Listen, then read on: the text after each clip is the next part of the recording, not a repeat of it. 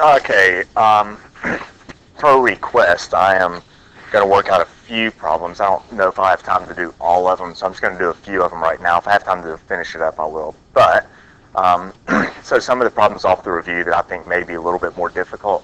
Let's start with number 3, and we did several of them in class. So, number 3, we have a money problem.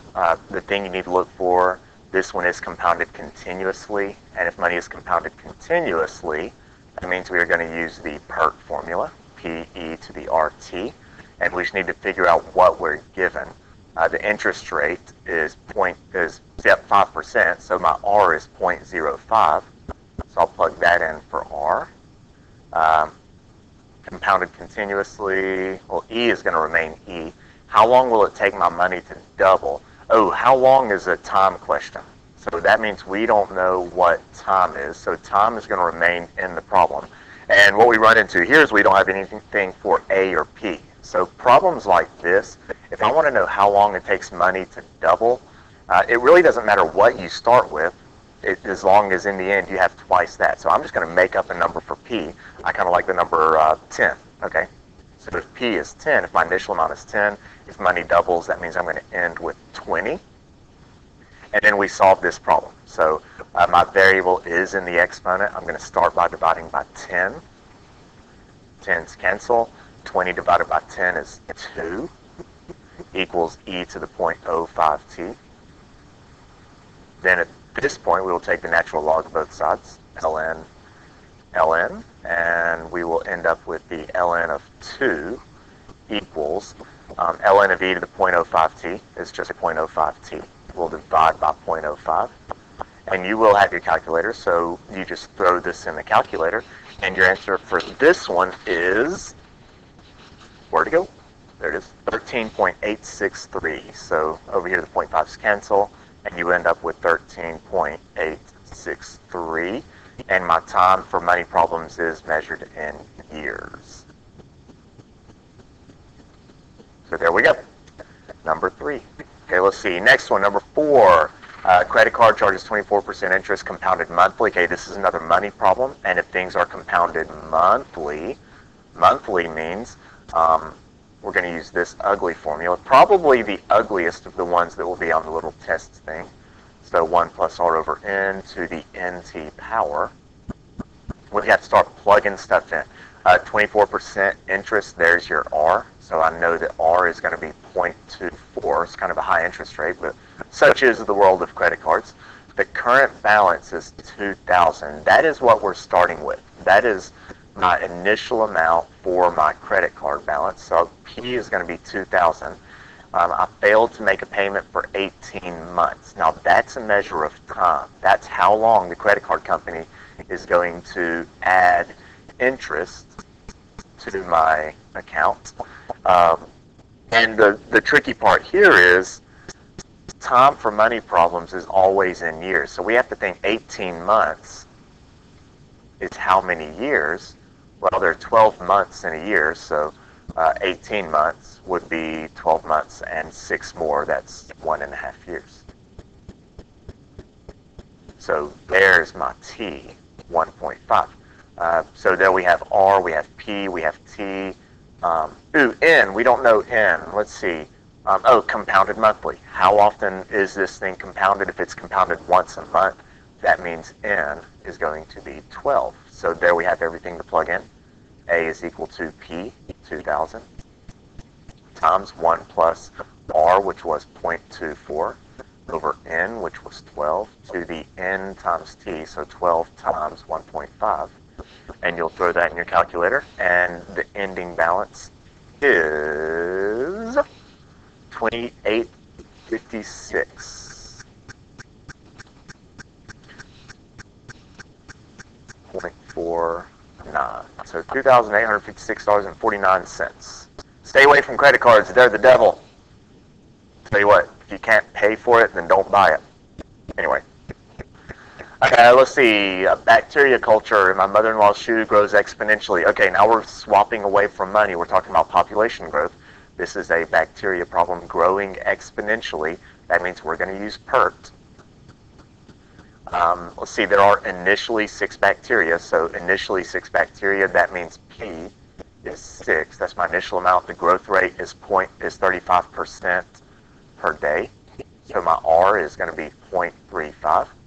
How many are present after 4 weeks? And here's where you have to be careful, because if you noticed, my interest rate is given in days. It's 35% per day. So my time needs to be converted to days. So 4 weeks, use my high level of math skill here. That's 28 days, right? Right? Oh, grammar is not as good though. There we go. Grammar, 28 days. 28 days is T.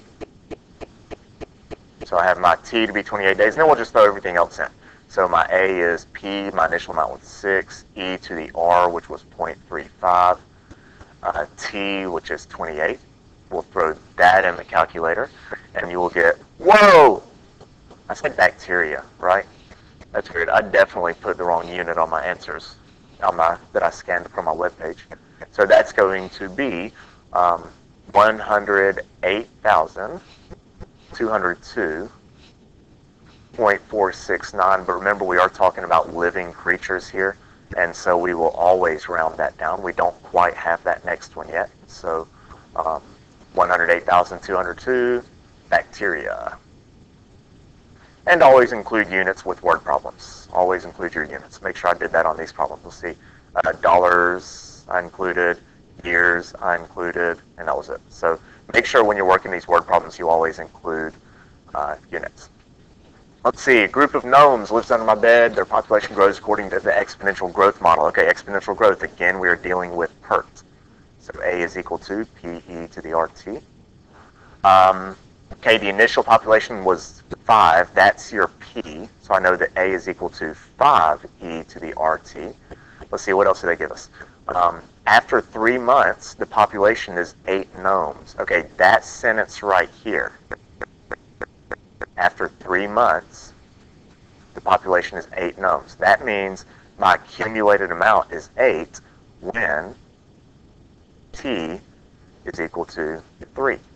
So what I'm going to do in order to solve for my growth rate, which means we need to find R, I'm going to plug in 8 and 3 for A and T. That's going to give me 8 equals 5e to the R times 3. And now we have to solve this equation for R. We'll start by dividing by 5. Divide by 5. Let's see here, the 5's cancel. That's going to give me 8/5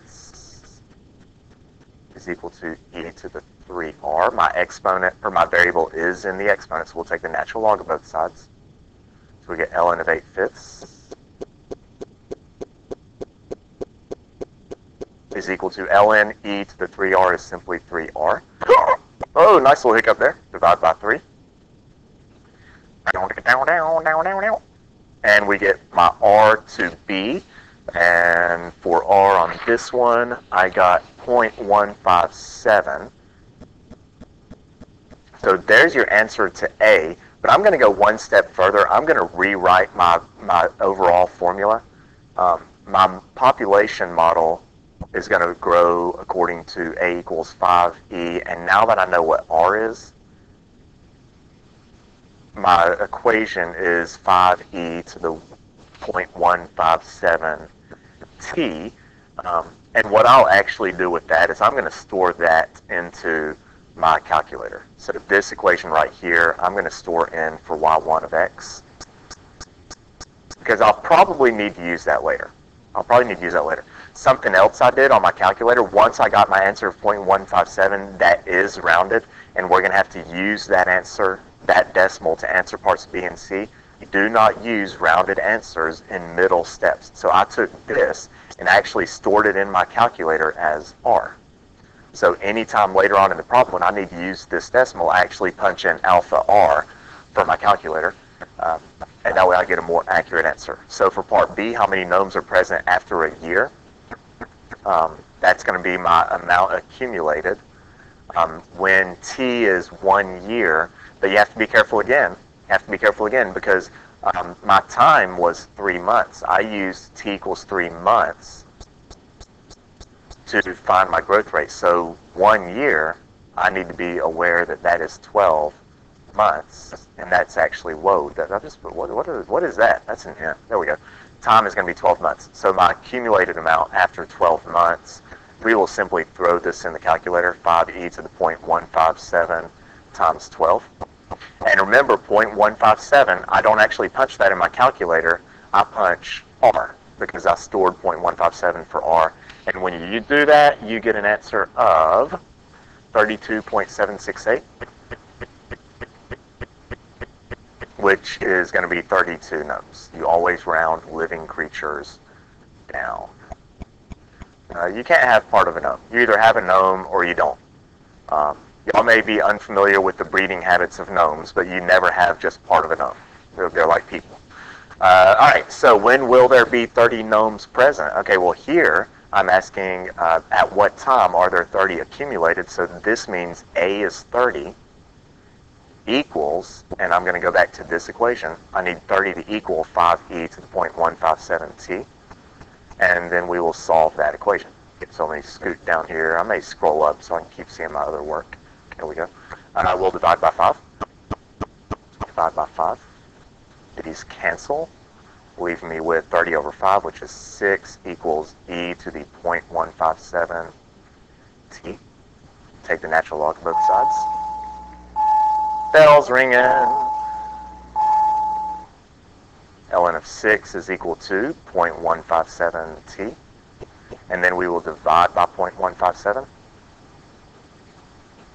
Remember, I'm not going to punch 0.157 in the calculator. That is stored for R.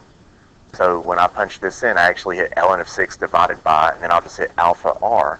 Over here, those cancel, and we're left with t equals 11.412 months.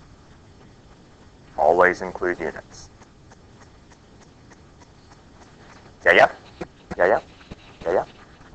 The one exception to units is when you're finding things like growth rate.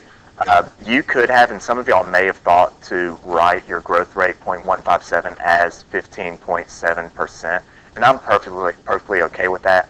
0.157 is the exact same thing as 15.7%, so I would accept either one. But just know that in your formula, when you use your 0.157 for parts B and C, you actually need to use the decimal value, not the percent value. You're good? I think there was one more problem I wanted to do. Yeah, this last problem. It's a logistics model. And remember, for these problems, you don't have to memorize the formula. You just have to know how to use it and what these numbers mean. You do plug this in your calculator. So this big, ugly equation right here, I put in my calculator at y1 of x. And remember, your calculator, even though the equation does have a t in it, you need to actually plug in x in the calculator. Your calculator does not understand t in this sense. So, and I made that mistake when I was working this problem out the first time, is I plugged in t and I kept getting kooky answers. So make sure that you plug in x for your equation. So part A, how many cats can my closet support? So I have population of cats in my closet is a logistic model. That is the same question as carrying capacity, and the carrying capacity for this problem is 28, simply the number in the numerator. Number B, what is the initial population? Initial population does not show up in the formula. You have to actually figure out initial population, and that you get that by plugging in 0, which I will plug into my calculator, y1 of 0, and you get 8, exactly 8. So the initial population was 8 cats. C, how many cats are present after 10 days? That would be simply your population after 10 days. Throw that in the calculator, and you get 14.585. But remember, you either have a cat or you don't. You don't have part of a cat. So we'll round that down. We have 14 cats. And then the last one, and this one is the most difficult kind of problem you will have to deal with. It is the logistic model when I say, when do I accumulate so many? So right here, 20 cats, that's how many I'm asking have accumulated. So I'll say 20 equals, I'll write it down here. 20 is equal to 28 divided by 1 plus 2.5 e to the negative 0.10 t, and we have to solve for t. We want to know at what time, so we're solving for t. And this is a booger to solve. We're going to start by multiplying by the denominator. My denominator is 1 plus 2.5 e to the negative 0.10 t. Multiply over here by the same thing. 1 plus 2.5 e to the negative 0.10 t. And that's going to give me, on the left side, 20 times 1 plus 2.5 e to the negative 0.10 t. On the right side, these are going to cancel. That was the whole point of multiplying by the denominator, was to cancel that. We're left with 28. Left side, let's distribute that 20. So 20 times 1 and 20 times 2.5. I know my 1 times tables. Pretty good at those. Something you learn in college. So 20 times 2.5, though, that's a little bit trickier. Punch that in the calculator and you will get 50 e to the negative 0.10 t is equal to 20. That should be 28, not 20. Yeah, I'm left with my 28 there. Equals 28. Then we start solving the equation. So subtract 20, subtract 20. You get 50 e to the negative 0.10 t is equal to 28 minus 20 is 8. We'll divide by 50, divide by 50, and these cancel. And so I end up, after that step, I'm going to go over here. I have e to the negative 0.10 t equal to 8/50. Variables in the exponent. Take the natural log, move that variable down front. The ln of e of anything is just the anything. So negative 0.10 t is equal to the natural log of 8/50.